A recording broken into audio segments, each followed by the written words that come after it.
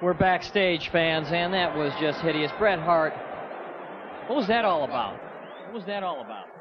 Well, it was nothing. Somebody got a little unprofessional, that's all. Well, they asked you on the show. You were supposed to be in the skit. You seemingly snapped in the middle of the skit. I was following the script, and somebody else thought he'd get cute, okay? All right. You know what I'm saying? Yeah, I know. I mean, we didn't... Don't start the whole thing over again, all right? Well, I mean, we just saw I got a really short fuse, and the last thing I need is some guy to want to, be spontaneous. You want to be spontaneous? Well, we can move on if you'd like. Yeah, let's move on. Let's move on. Later on tonight, there's a match between Chris Benoit, Scott Hall, the winner, to meet you for a title match at Super Brawl. Yeah, United States Heavyweight Championship. Yeah. I should have free reign as to who I defend my title against. Ric Flair all of a sudden thinks he's the big man around here, and he can just designate who I have to fight and when I have to fight. And, I don't really care. I'm not afraid of anybody. I don't care if it's Chris Benoit. I don't care if it's Scott Hall. I don't care if it's Ric Flair.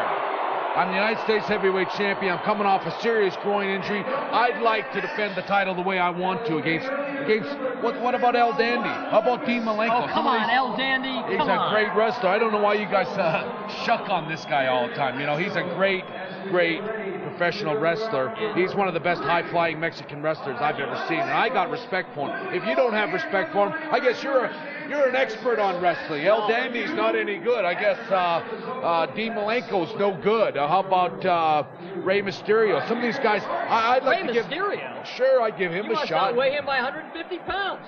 I got a groin injury. It's the perfect chance to let him match that high-flying, Mexican stuff against somebody that's a stalwart technician. But if you are the best there ever was and the best there is, then it shouldn't matter to you if you meet Chris Benoit or Scott Hall. I've already said that. I don't care, but they should be able to get in line. I should be able to designate. Who would you designate? I'd like to give El Dandy a shot.